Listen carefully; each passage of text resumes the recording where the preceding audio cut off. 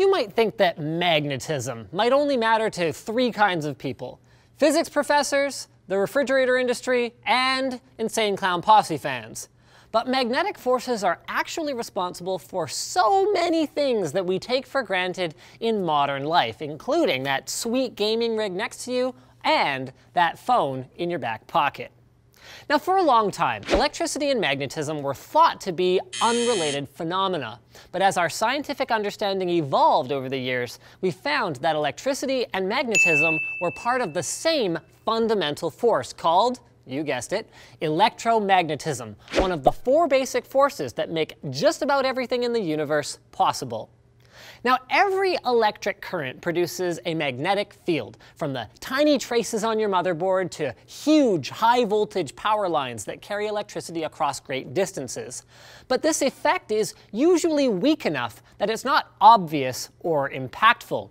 So when we want to harness magnetism so we can actually do useful stuff with it, the conventional way to achieve this is to loop a wire carrying a current around and around many times in order to concentrate the magnetic field. Then, if you want to get really fancy with a nice strong magnet, you can loop the wire around a magnetic core. Iron is great for this. This is a pretty simple concept, but it forms the basis for many modern electromagnets, making the electromagnetic force an incredibly versatile tool, especially since you can control how strong the magnet is simply by changing the number of turns or coils of wire, or by adjusting how much electricity is flowing through them. But Linus, all I've ever seen electromagnets used for is picking up cars or scrap metal at the junkyard. How's that relevant to me? Well, for starters, that hard drive that's probably clicking away inside your computer right now relies on electromagnets to read and write data. It has tiny little heads that look like the needle arm on a record player that are really just small electromagnets that orient the magnetic domains in the spinning hard drive platter a certain way as it flies past to represent the zeros and ones of data. Though current hard drives rely on thin films rather than conventional coils for writing. Yay, progress. On to another example. What if all that computer use has led to some sort of repetitive strain injury?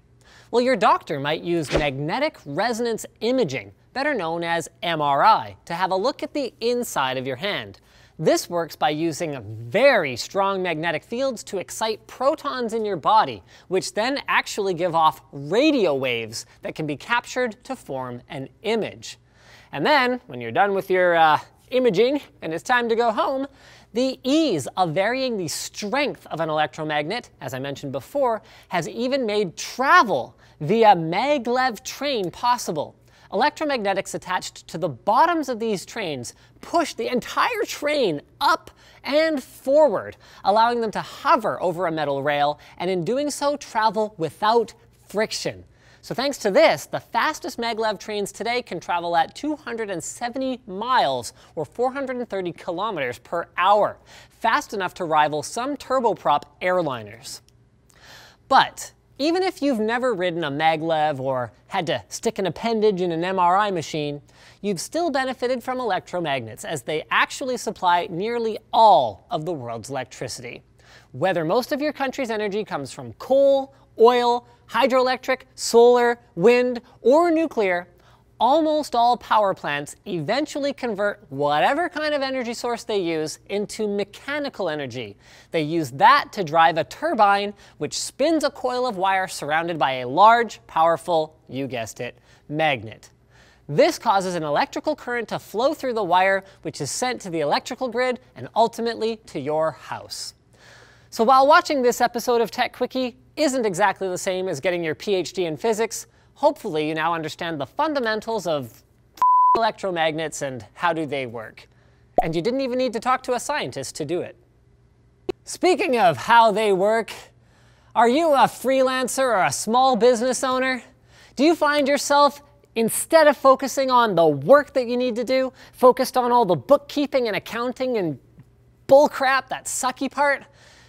Try out FreshBooks. FreshBooks is on a mission to make freelancers like you less stressed and more organized through their easy-to-use tool for crafting and sending professional invoices in seconds. FreshBooks lets you track your hours, so when it comes time to create that invoice, you know exactly what you did, when you did it, and who you did it for. It lets you accept deposits for your work through their platform. It lets you track your expenses, which is pretty freaking cool, because if you've ever done an expense report, you'll know how utterly boring and horrible it is.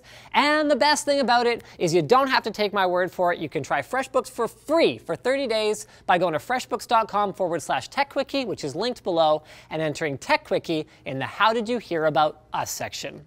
So thanks for watching, guys. If you liked the video, like it. If you disliked it, dislike it. If you want to check out our other channels, boom, right over there. If you want to comment with video suggestions, boom, right down there. And if you want to subscribe and follow, you're a good person, and I like you very much. Even though I've never met you. You could be horrible, but I'd have no way of knowing that.